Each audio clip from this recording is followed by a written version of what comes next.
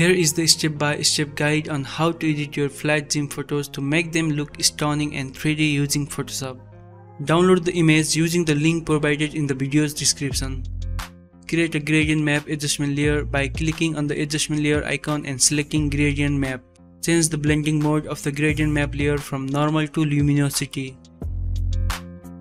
Click on the gradient to open the gradient editor. Create a point in the middle of the gradient and set the location to 50.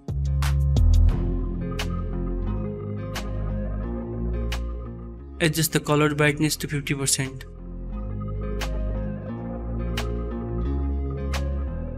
Create another point in the middle of the right and middle points. Set the location to 25 and color brightness to 25%. Create another point in the middle of the right and middle points again, this time setting the location to 75 and color brightness to 75%.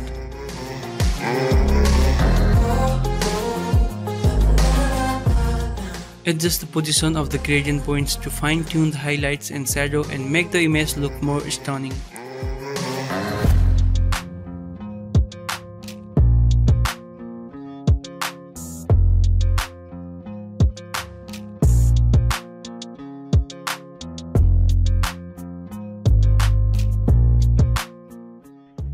Create a curves adjustment layer by clicking on the adjustment layer icon and selecting curves. In the curves panel, choose the preset for strong contrast. Change the blending mode of the curves layer from normal to luminosity. Add a vibrance adjustment layer by clicking on the adjustment layer icon and selecting vibrance. Increase the vibrance to enhance colors.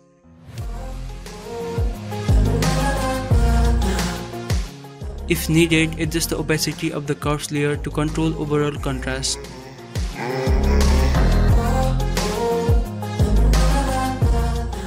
Select the mask of the gradient map layer and choose the brush tool. Reduce the flow of the brush and carefully remove any excessive highlights and shadows from the image.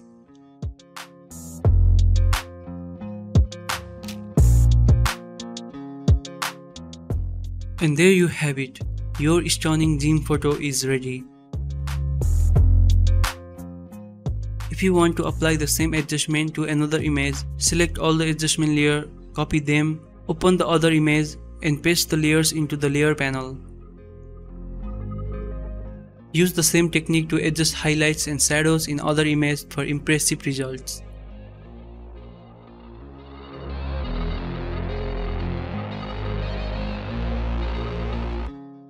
That's it for today. Now you know how to edit your gym photos and make them look stunning with Photoshop.